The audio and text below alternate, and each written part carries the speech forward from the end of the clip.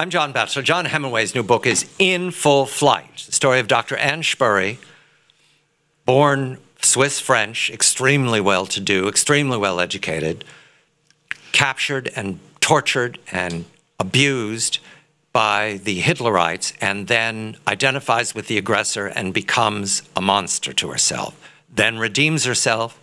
Her father helps her flee Europe, post-war Europe. It's now the 1990s. She is failing. She can no longer fly by herself. She has an assistant to help her. She has assistants at home because she's not really capable. What? Cataracts. She's deaf. She's had a hip replaced.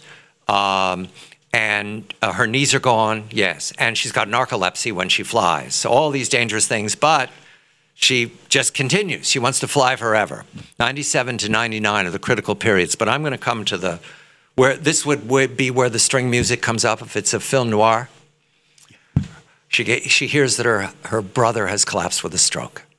Yes. And she must fly to she must fly from Nairobi to Paris. Francois, the elder of the family. Even though she's in no condition to travel, she does it anyway. And she arrives at Francois's bedside. He's dying of a stroke. He's on life support. She holds his hand. Francois knows everything, doesn't he? Everything. Yeah.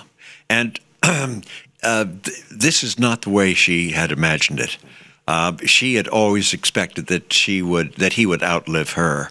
That would be just fine, but it's not the way it's going right now. Then the burden would be on him. The burden would be on him to cover it up, which she knew was absolutely perfect, because I believe Francois would have burnt the evidence. Everything was available to him. Sure. All the money made the possessions come home. Sure. And it would be just fine because she couldn't get rid of it for some reason, but he could. And so it doesn't happen that way. It's the beginning of the year, 1999, January. January, yes. And there's no, he's lost, you know, his brain meter is just flatlining right now. And she knows that that's it. As a doctor, she knows.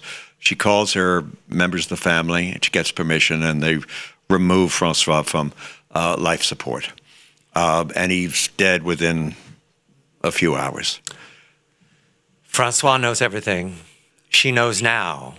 Destroy everything, or she doesn't. She chooses not to. Right. Including the master's thesis that's arrived from Heidelberg about Maury, where in there are secrets. You've talked to the physicians who saw her in Blockhouse 10. Lecoq, Laporce, I mean, these are magnificent human beings, but they want to find a way to deal with who she is. Do they? No, they don't.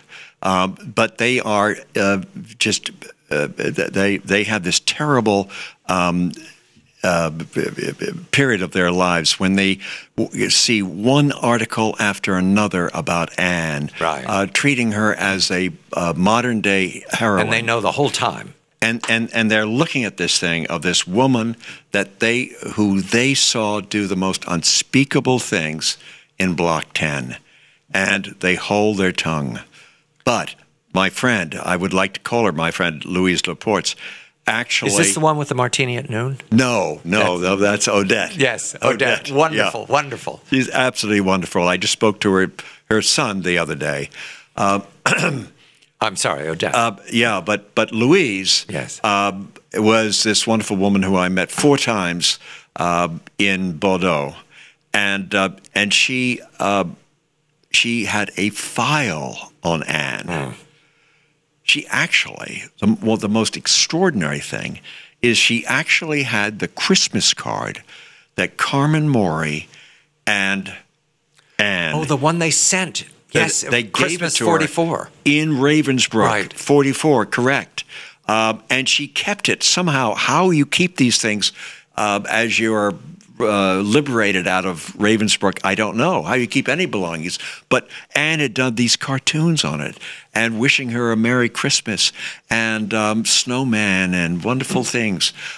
She kept them because she found it so surreal as 800 people were dying a day all around them. And then she kept all the material about Anne being this heroine. And she just shook her head. She never wrote her. She never. Never. They never. I can understand that. And her brother's dead. She goes back to her paradise. Right. And she celebrates as much as she can. She likes champagne. She likes caviar. Yeah. She eats a whole lot of caviar.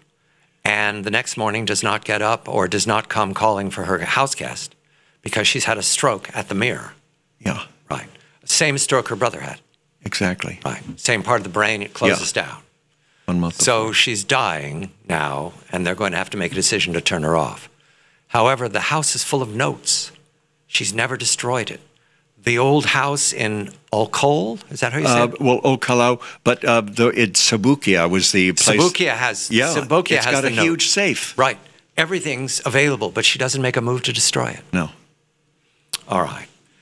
Other people are going to have to make that decision for her because after her death, they have people stand in line to come to say goodbye to her. You begin the book with the funeral, with the mystery you leave us, John. The notes are there. She wanted us to know, or she didn't. It's as if, well, here's how I read it, and you know that I was a novelist. There are ghosts, and she lived with them. Yeah. And Maury was one of them. Yeah.